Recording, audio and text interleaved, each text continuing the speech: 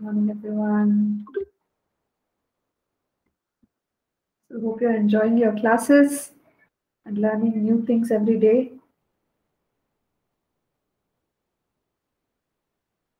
Okay, great. Yeah, that's awesome. All right.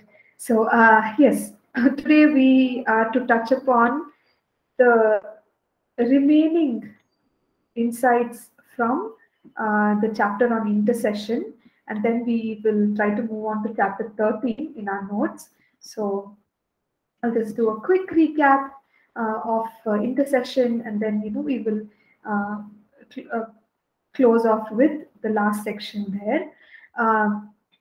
So we said intercession is simply going to God on behalf of others, and our best example, is the Lord Jesus, who has interceded for us. The intercession of Jesus, while he was here on the earth, is seen in the work of the cross. Okay, so he demonstrated his intercession. It's more than him just praying for us. Did he pray for us?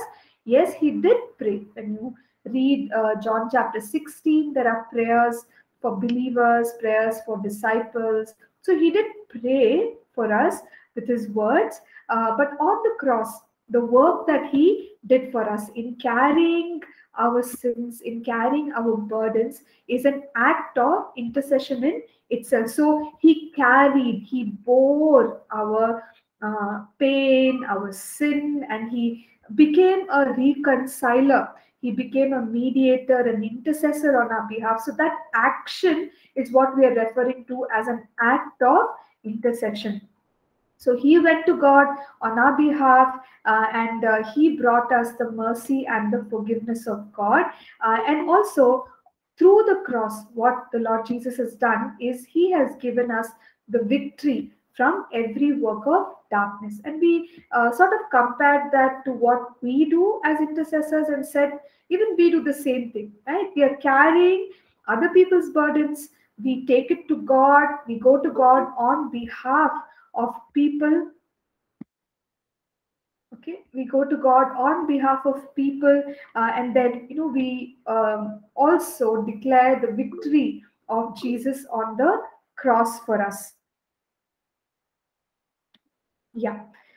So that is what intercession is. And then we said that, even right now, the Lord Jesus, he is our best high priest. He's in the presence of the Father, and he continues the work of intercession for us up in heaven. So we looked at some of the others in the Word of God who have also spoken on behalf of others. Abraham is a wonderful example. When he interceded for Sodom and Gomorrah, then when he interceded for Abimelech. So we see God intervening on the basis of somebody's prayer, a righteous man's prayer. And then Moses. Moses is a great example of a leader who's interceding for his people. And because of him, the children of Israel, their lives were preserved. Now, we do know that they were very, very hard-hearted. They were lacking in faith. They were not thankful. And despite the condition of their hearts, it was Moses who kept going back to God and saying, God, please spare them. And God heard his prayer. So one of the important tasks of leadership is to pray for the people whom God has entrusted to us. Okay, so all this is what we looked at, and we said that there is a great need for intercessors. We know that sometimes we go through challenging phases in our lives. We could have loved ones in our lives who are also going through difficult times, and we can minister the power of God into their lives through our prayers. Okay, and it's a beautiful ministry which God has given us. We can bless others through intercession. We saw how Job cried out to God, and he said, would there be somebody, will there be anyone who will mediate for me with God? Will anyone plead my case with God? Any man who will plead my case with God? So Job was in a desperate situation, and he was looking for an intercessor. And today, you and I can be those intercessors, praying for people, praying for regions, communities, nations, and any person or community that God calls us to pray for. Then we also said that God is looking for intercessors. Okay, so God, even through one person, we saw that scripture in Ezekiel where God said, I'm looking for one man to stand in the gap. So today, if we feel discouraged that, oh, I don't know of any team or group of intercessors that I can join and pray, it doesn't matter. If you're the only person who senses God putting something on your heart, you pray, because even one person praying, we see in scripture, God looked for one man applicable to one woman. So even one individual praying can make a world of a difference, and God is looking for such people to pray. Okay. And then we talked about how when it comes to earnest prayer, some of the needs for earnest prayer are in the area of healing, where there can be prolonged sickness that some people are experiencing, or in the area of people going astray, wandering away from God. So in both of these matters, we must really persevere. It may not be easy to keep praying to see the breakthrough happen, but we continue, we trust God, and we will see a breakthrough. And intercessors are needed, especially in these two areas, to pray for healing and to pray also for people to come back to God. Yeah, and we also touched on the fact that the Holy Spirit is our helper.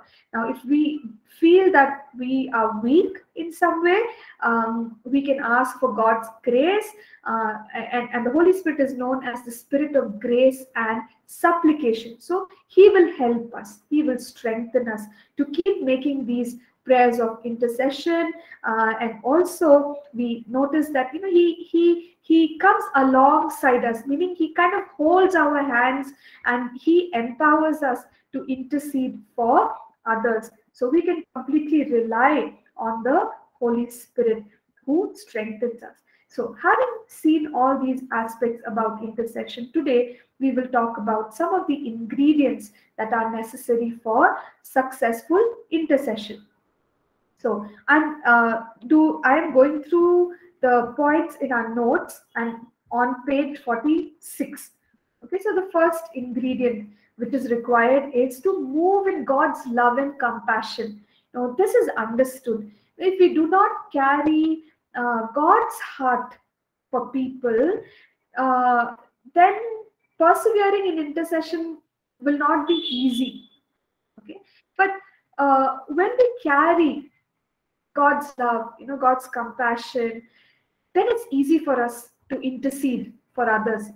I'll just give you an example. If there is a brother or a sister in church who is sick, and you've seen this person struggling, or you've heard, about their experience of how they are going back to the doctor often, but I'm not feeling comfortable, I still have pain, I still need to overcome the sickness. So as we hear of the challenges that a person is going through, it really touches our hearts, and we feel for them. We experience that sense of love and mercy and kindness for that person. So for intercessors, it's very important. And let's not just put some people in that category of intercessors, but I'm sure all of us can pray. Yes, there are a few people who are called specially for the ministry of intercession, but everybody can intercede. When we hear of people's needs, naturally that love of God must flow out of us, that compassion for people, where from that place we say, okay, I really need to pray for this brother. He's sick and he's not able to experience healing. Okay, God, in the name of Jesus, you seek after God. Let this brother experience healing, Lord. So it must come from a place of love and compassion. This is it happens every day, right? Every day we hear of so many experiences. Like, at least for me, it happens. Suddenly somebody will message and they'll say, Pastor, I'm going through this financial difficulty. Please remember me in prayer. Or someone will say that today all this quarrel happened in my with my siblings. Please pray for me. So there are all these needs, and as you see each one of those messages, I know humanly sometimes it's impossible to repeatedly pray for all the requests that are coming to us, but to the extent that we can, whenever I see a message, I try to pray immediately. Okay. And then if the Lord continues to place that on my heart, then I will pray repeatedly for that request. But at least once, as soon as you see something, um, that compassion of God, that kindness of God, it causes us to pray or intercede. And that's very important. So moving in God's love and compassion is the first thing that is required for intercession. If we don't have that, then how can we pray for others? So we can ask God to give us that heart that that moves for people. It should move for others, for their suffering. Okay. And when we see others' challenges, we are willing to sacrifice maybe our time or our energy to pray for them. So again, be led by the Holy Spirit. Now, for some things that God puts on our hearts, we are moved to such a degree that we keep praying about it again and again and again, and till the breakthrough comes in that person's life. But maybe there are some other requests that you see, and for all practical reasons, you're not able to pray through regularly, but do the best that you can. Maybe at that point, you just pray for that person. But God's love and compassion should move us, and that is very important for us to be successful in intercession. Second, desire to see change in the prevailing conditions. So, based on the word of God, then we know that God has promised healing, God has promised blessing, God has promised breakthroughs, God has promised deliverance. When you see somebody who is in a contrary situation, our heart goes out and we think, oh, why should this brother face this kind of an oppression? He should be set free in the name of Jesus. So what happens? We desire to see change. This person should be set free from their addiction, or this person who has gone away from God, they must come back to God. So whatever is the existing challenging condition, our desire is to see a change. Surely these people should come out of these circumstances. They should be blessed. They should experience the power of God in their lives. So that desire to change, to see the change must be there in the heart of an intercessor. Now, generally, when we talk to people who are so burdened for the land, who are so burdened for cities and regions, when you ask them, brother, how come you're interceding like this? For so many years, I'm seeing you are praying for Bangalore city. They'll tell you, see, I'm asking the Lord for this revival. I'm trusting the Lord for this breakthrough. I've not yet seen it, so that is why I'm just continuing to pray. So an intercessor is kind of chasing after that change. Okay, God, I trust that you are going to make this happen, right? For a person or a community of people. So we must desire to see the change in the lives of the people whom we are praying for. And that also will motivate us, and that will help us to be successful in our intercessory prayer. The next point here is identification. Okay, so this simply means, see, it is similar to the love, compassion, and all that we talked about earlier. Here, if you look at the scripture in Romans 12, verse 15, it says, rejoice with those who rejoice, weep with those who weep. So it's empathy. So, when let's say, for example, a child in your house, maybe your son, daughter, nephew, niece, somebody, one child gets hurt and they're crying. Sometimes you feel that pain, isn't it? They are crying, but it's like, ouch. You can feel the pain. That is called empathy. So when they are weeping, you kind of go with what they are experiencing. That's what God is calling us to do. Now, I said about weeping, but Scripture also says, rejoice with those who rejoice. That's why when people are celebrating and God is doing great things in their lives, what do? We rejoice with them, but we also weep with those who weep. So in the case of intercession, we identify with the people. We identify with the people. Now, who taught us to do this? Jesus. On the cross, the scriptures say that he identified with man.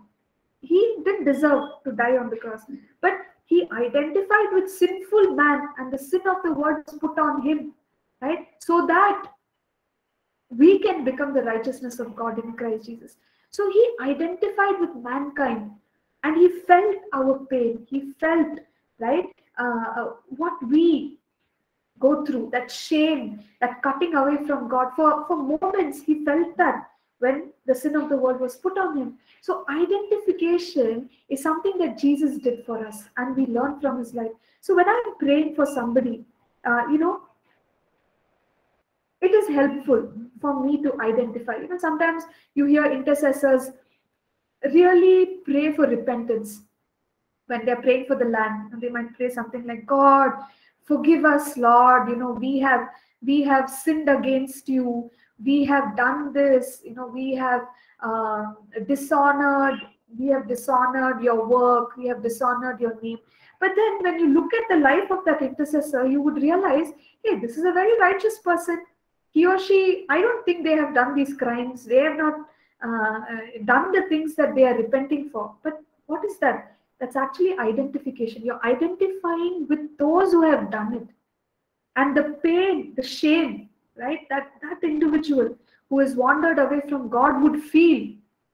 The intercessor is kind of sensing it in the spirit and saying, God, you forgive me. It's as if they are saying, you forgive me. I have done the mistake, whereas that person has never done the mistake, right? So we learn this from the life of Jesus, where Jesus felt for us, the things that we experience. So you read about Jesus in the book of Hebrews chapter 2. For in that he himself has suffered, being tempted, he is able to aid those who are tempted. So it tells us that when we are going through temptation, Jesus can identify. Why? He was also tempted in every way. So, he will not say, oh, how ungodly, unholy, how come you're asking me for help in the case of temptation? Don't you know you're the righteousness of God in Christ Jesus? Just confess it 3 times. He doesn't do that, but he identifies, okay, you're going through this temptation. It's hard for you. I know how it feels. Right? So Jesus is that kind of an intercessor, and we're just being told that, we must have that heart that identifies with those who are going through the pain, the temptation, the weakness. Okay, and our high priest, in the scriptures, we see a high priest was selected as a representative among men. One among them, representative, so that he can identify with the people. So when people would come to him, he could go to God on behalf of the people, because he can sympathize with the weaknesses of the people. And the Bible tells us in Hebrews 4 that the Lord Jesus, right, he is our high priest, and he's not a high priest who doesn't know what life on earth is, what pain is, what suffering is. He's not disconnected from those things, but he too has experienced them. So that is why we are told he is a high priest. He can sympathize with our weaknesses. And that is why we can go boldly to the throne of grace, that we may obtain mercy and find grace to help in time of need. So that's the way in which God ministers to us. So as an intercessor, basically I just go by the example of Jesus. When he identifies with the one who is in need of prayer, anything, it could be any need, but with sympathy, Jesus hears their prayer. In the same way, as an intercessor, when I pray, I identify. So I don't do it as I'm doing them a favor. No, but you kind of move with that same sense and sympathy, and you reach out to God. And when we are ministering like that, it's not easy to give up, especially when God is impressing some requests on our hearts, right? And I know of some people, for a long time they pray. They will keep asking you, how are you doing?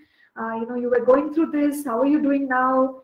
And I'll wonder to myself, hey, it's been months, they still remember, they still are praying for me. That's amazing, right? Because they deal with you the way Jesus deals with us, right? The high priest who sympathizes. So having that as an ingredient in our attitude makes us successful intercessors. Okay. Then next is boldness. Okay, it goes without saying. Every successful prayer has to be prayed in faith. So faith brings the boldness. So when we know God's word, when we know, okay, this person, according to God's word, they must experience a breakthrough of this kind. We go boldly, we say, Lord, your word says that by the stripes of Jesus we are healed. Your word says you have forgiven all our sins, you have healed all our diseases. So on the basis of the word, you hold on to the word and you say, God, I proclaim, I declare. You just go and you intercede on behalf of that individual boldly by faith, okay? And the prayer of faith, right? We've seen that in the book of James. The prayer of faith will heal the sick. So similar to all other situations that we are interceding for, boldness, and boldness is based on faith in God's word. So boldness also is essential for an intercessor. Then fervency and persistence. We've already talked about this. There are certain circumstances where one needs to persevere and not give up easily. And an intercessor should have that in their hearts and wait till people experience the change in their situation or circumstances. So these are some very important keys that one needs to be successful in intercession. So I'm just going to take a small pause here. Any thoughts, questions, or you want to add other ingredients to successful intercession?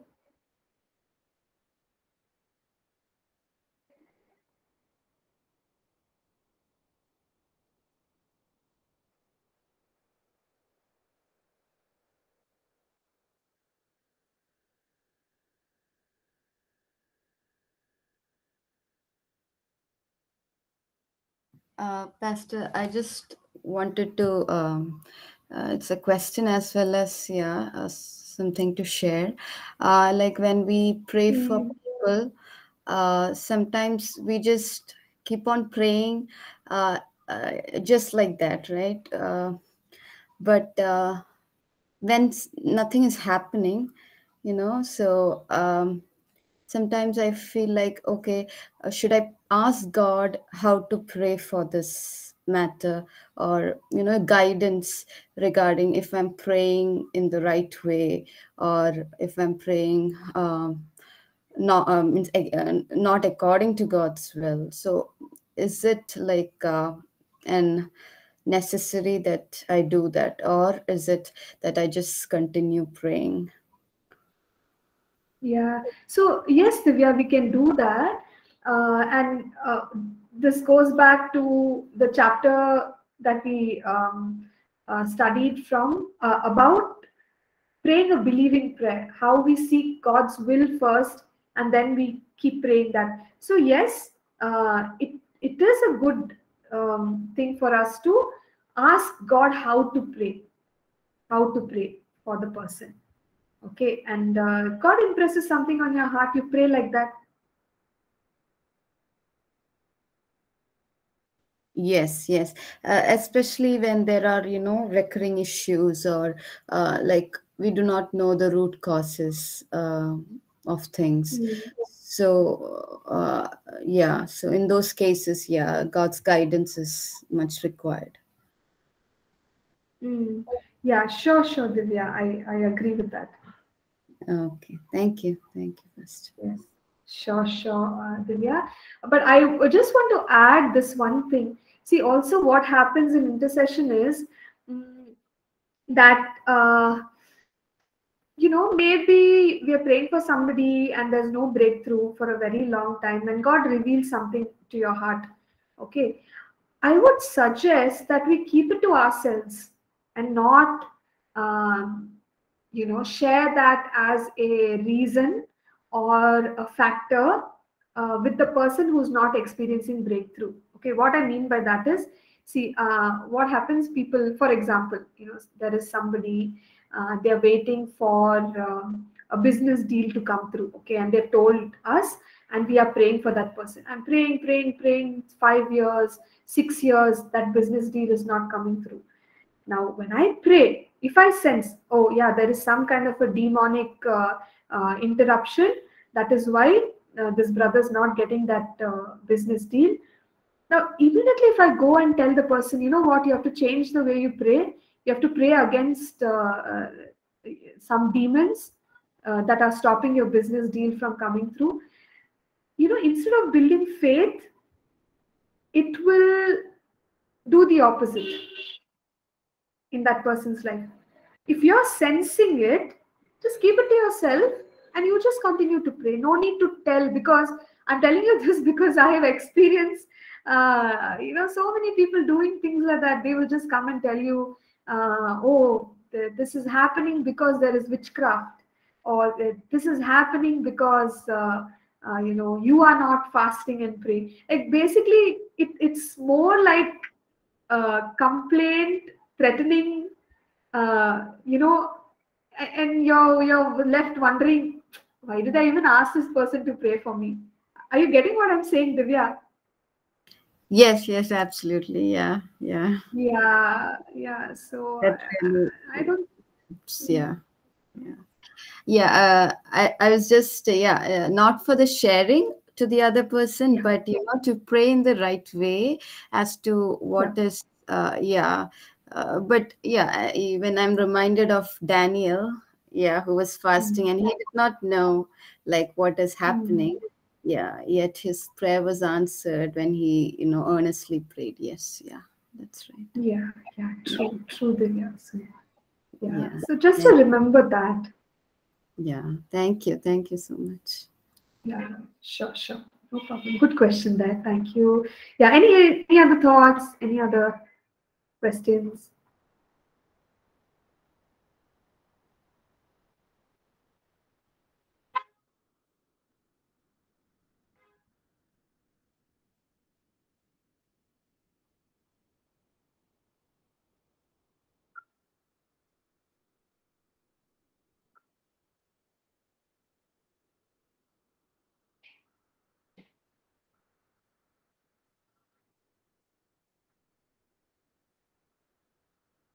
Okay. So yeah, maybe you are all just thinking deeply about intercession. Okay, fine. Says, please continue. Okay, let's continue. So that's about intercession. We could pray for people and have all these ingredients as we bring them before the Lord. Now we are moving on to another section here. This is about travailing. Okay, travailing, and this is labeled as a deeper way of interceding. So, what is travailing? Travailing is intercession also. So you're praying for people, you're praying for the land, you're praying for God to release um, something that He has put on your heart. But this intercession is kind of intense. Okay, so intercession, when you're seeking God, praying in general, we call it intercession. But when that intercession becomes intense, okay, that is termed as travailing. And I will explain to you exactly what this intense is. Okay? So the Bible compares travailing with childbirth. Okay, you find Paul say this, I am travailing for you, so that Christ be found in you. So he uses this term travailing as if to describe the pain that a mother goes through before childbirth. So, a deep form of intercession is associated with giving birth to the purpose of God. So, you travail, you first engage in intercession, you pray deeply, okay, and after that, what is expected? The release of the purpose of God. Now, how long is this travail going to be? That we don't know, but it is that deeper level of intercession that one begins to engage in before the breakthrough comes forth. So, travailing, the deeper form of prayer, is something that we are going to talk about. So, you see that Jesus travailed in his practice of prayer. In John chapter 11, before he calls forth Lazarus from the tomb, we see that he travailed. Okay, he kind of groaned before that miracle took place. You also see Jesus engaging in a deep form of prayer in the Garden of Gethsemane. He prayed so deeply that you also read that kind of he was sweating blood. Okay, and he was in a place of very intense prayer. Basically, he was in a place where he was seeking God to prepare him to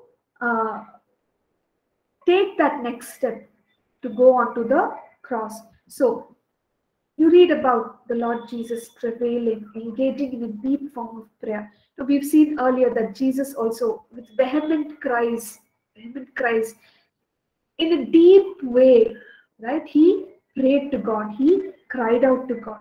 And in those moments when he was reaching out to God in these intense prayer, there was also a time when God sent an angel to strengthen him. Right, in Luke 22, we see that God sent an angel to strengthen him. And how was Jesus able to pray these deep prayers? We know that the Holy Spirit, he strengthens us, he helps us. And in fact, in Romans 8, verses 26 and 27, we see that the Spirit also leads us to pray in sighs, in groanings, okay, where we are engaging intensely in prayer. Now, just because we are using the term groaning and travailing, deep prayer is not always associated with loud crying or weeping to God or groaning and all of that. But in the spirit, okay, so that's how we should understand it. In the spirit, we are in a deeper place of engaging with God. Okay, and Jesus had this experience, particularly before he went on to the cross. So, is there a place for this kind of prayer in our lives? I'm sure we have experienced it already. Okay, many of us, we would have experienced it in maybe our challenging times, or you're waiting upon the Lord for the birthing of the next next phase or the season in your life, or the birthing of God's promise in our lives. And in those moments, we could go off into a place in our prayer life where we, it's like the spiritual desperation, the spiritual I don't even know if we have the words to explain it, but it's almost like the phase before a mother gives birth. She's in pain. She is in a situation that she cannot verbally explain, but she's engaging deeply, and then the next thing happens, which is the childbirth. So travailing in God is something that every believer can engage in, they can experience, they can have the help of the Holy Spirit to engage in this deeper level of prayer. Now, some of you might wonder, where is the reference? I mean, do we really see people doing this kind of prayer? We'll talk about it. In fact, towards the end of this course, we are going to look at the lives of some people. Okay, and you know how these people prayed, how they cried out to God, and they used to engage in prayers of travailing. Hang on, let me maybe mention one individual to you right now, because then it will make more sense. I won't share the details of his ministry, but just a minute. Yeah. So this is from the ministry of Charles Finney. Okay, we'll talk about him later. Charles Finney. He had an associate who only engaged in intercession for him. His name was Father Nash. Okay, and Father Nash, it is said about the way he prayed that it would be crying and weeping. Okay, and it was like before Charles Finney would go to any place and he would minister.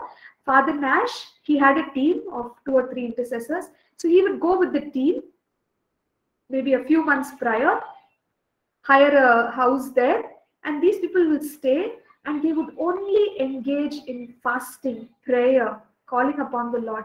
And people say that, you know, whenever you would go close to that house or that room where the people were praying, they would only hear like cries and groans, and they'd wonder like, what are these people doing? But they were engaging in a deep form of prayer.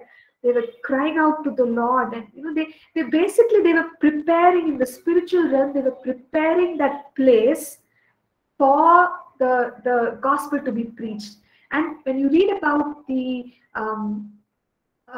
outcome of Finney's ministry, it's interesting, because as long as Father Nash was alive, you see that Finney would go and preach, and people will like literally, it's like, you know, low hanging fruit, immediately respond to the gospel, and you know, hundreds of people would just accept the Lord immediately. Okay, and so it was tremendous. His ministry was tremendous. But then you read about Father Nash passing away, and then Finney did not have that prayer support.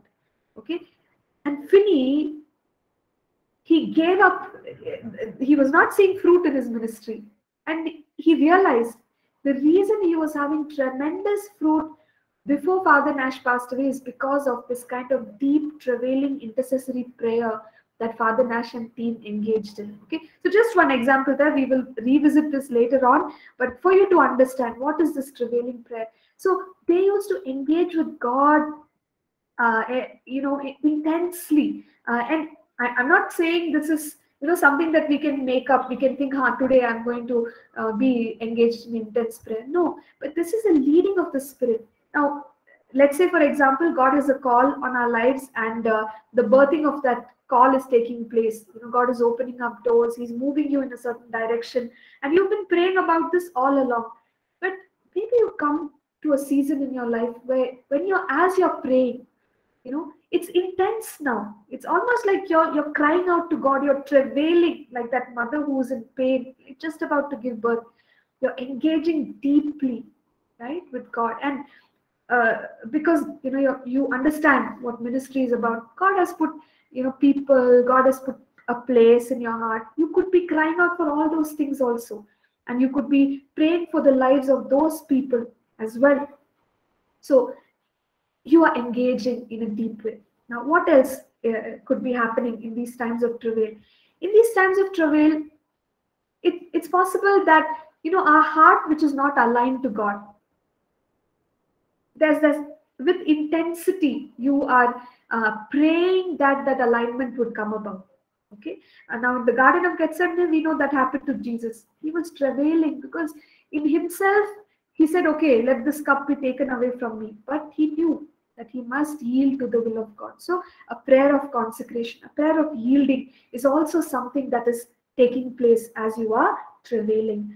And in travailing, we don't understand the entire dynamics of what is going on, but in the spiritual realm, it's also such that things are being prepared to give birth. Okay. So all this is happening when we are travailing in prayer. And so we must be led by the Holy Spirit. We must be led by the Holy Spirit to engage in whatever kind of prayer He is leading us to do. So we are not saying, okay, come on, start travailing. It doesn't happen like that. As you pray, as you journey with God, right? The Holy Spirit leads you. And then you're moving in this travailing kind of an intense form of prayer. Okay.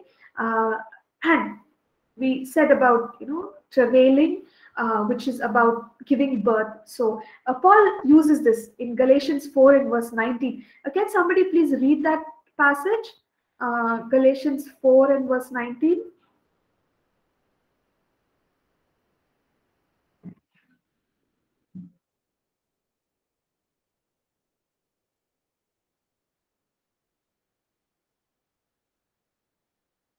Yeah. Galatians 4, verse 19.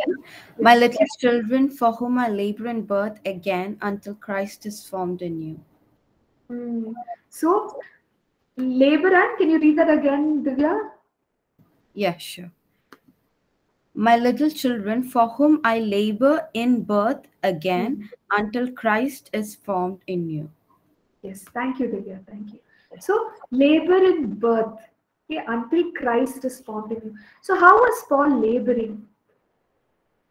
How was Paul laboring for the maturing of the people that God had given him? So, as a leader, he was travailing, okay, or he was engaging in deep intercession for the birthing and the maturing of the people in his life. So Paul travailed in this, and travailing, it's a spiritual activity, and Paul understood it. When we say ministry is a spiritual activity, and for that we have to engage in the spiritual ways in which ministry should be done. So one of the ways God has given us is prayer, intercession. So whatever God has called us to do, whether it is worship or church planting or anything, there are so many things, right? Leadership, administration, whatever it is, we engage in prayer. We say, God, this is the spiritual activity that I'm going to engage in. Paul knew that, and that's why he said, for the birthing of the kingdom of God, for the maturing of the people, I travail for you. So what was he doing? He was engaging in deep intercession for the ministry to be done. He was, and it's not easy, right? When you engage in intercession, it's like, it's a way, it's not happy for the flesh. It's not something that the flesh likes, because we want instant results, we want quick results. But in the kingdom of God, there is a place for intercession and deep intercession and travailing, and this needs to be put in for the results to come. So in a way, it makes our flesh suffer. It's like an intense suffering for the inner man, and the inner man is holding on, in this kind of a prayer till the breakthrough comes. Okay. And yeah, as we are holding on, engaging in this spiritual activity, God is faithful. Again, it's like that mother who is travailing in those moments where she's just waiting for the arrival of the child, but she's in that place of pain, she's in that place of engaging, right? She is engaging, she may not be moving around here and there, but God has formed her in such a way that her body is engaging in this process of childbearing. And similarly, when we are engaging in travailing, it's kind of, those spiritual dynamics are taking place, and God is able to release or give birth to the things that He has put on the inside of us.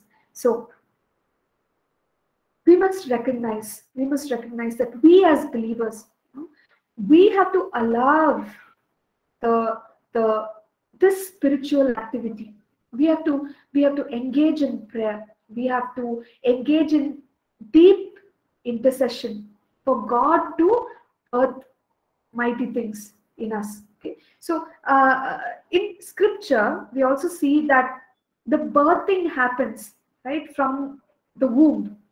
And when Jesus said, rivers of living water shall flow out of your belly.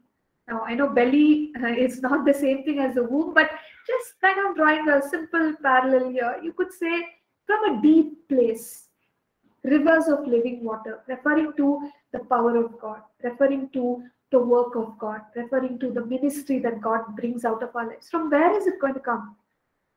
Out of your belly. Okay. So it's like from the womb, or from deep within us, we can release these things. But for that, we have to engage with God also in a deep way. And one more passage here, it's from Isaiah 66, where we read about the birthing of God's people, and about Mount Zion. So when the church travails, we see that she will give birth. So we, the people of God, we are the, we've seen about the birthing of Israel, and the fact that when you talk about Israel and Zion, uh, today we, the church, are that spiritual Zion. We may not be the literal Zion, physically the people who belong to that region, but we are the spiritual Zion as the church. And the church, when she travails, she gives birth to the purposes of God. Okay. So the spiritual Zion will give birth to the spiritual purposes of God. So as the church, we're talking about deep place, we're talking about the belly, we're talking about the womb. In one way, the church is like the womb of God. When God wants to give birth to his purposes, the church has to engage in prayer. So when we are engaging in prayer, it's as if we are the womb out of which God is releasing his promises. He's releasing his purposes. So the church can engage in whatever form of prayer, and especially in travailing prayer, and from there will come many things into the world, because that we, as the church, we are the womb out of which God is going to birth, God is going to release. So what I'll do is I will stop here. We still have to touch on some key things regarding travailing, but we will pick it up in the next class. Any thoughts so far? Any clarifications regarding travailing, which is a deep form of intercession?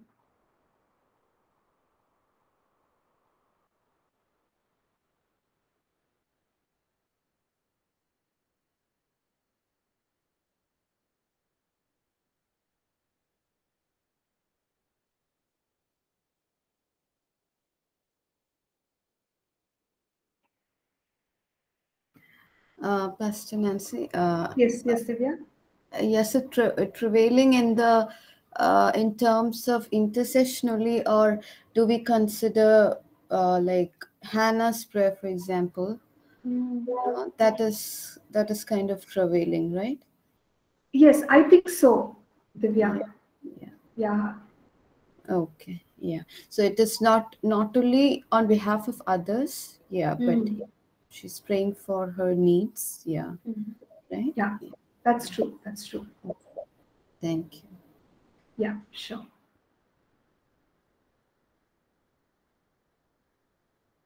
Yeah. So, all right. So what we'll do is we will again, think about this, think through. Thankfully, our class is tomorrow. So if you, come up with some questions, then we could take it up tomorrow. But we will continue on the same subject of travailing. Okay. Uh, Yeah, so no questions as of now. So let's just close with a word of prayer. Would like to request somebody to please pray.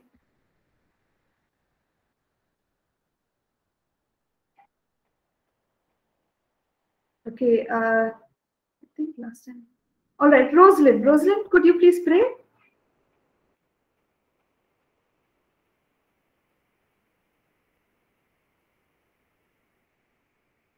Okay, not able to hear you, Rosalind.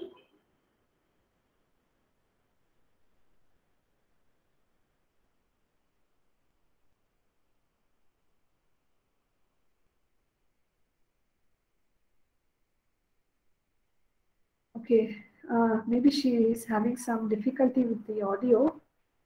Not a problem, not a problem. Okay, anyone else? Anyone else? You can just jump in and pray. Father, we thank you for this time of learning that you have given us. Lord, we pray that even as we continue to learn regarding prayer and intercession, we pray, oh God, that we would be able to apply it in our own daily life, daily walk with you, and help us to intercede for nations, help us to intercede for our locality, the church, and to see greater results happening, oh God. We pray that you will empower us, Lord God.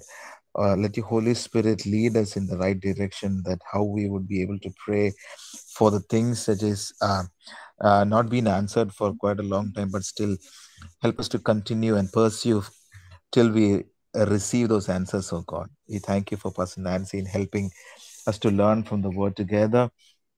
We also submit all of us as a community to your hands, and we pray, oh God, that you would enable all of us to strive more in prayer, oh God. We thank you, Jesus. In Jesus' most precious name we pray. Amen. Amen. And thank you, John, for praying. And God bless you, everyone. God bless you. Yeah, you take care, and we will see you tomorrow in the prayer and intercession class. Bye. God bless.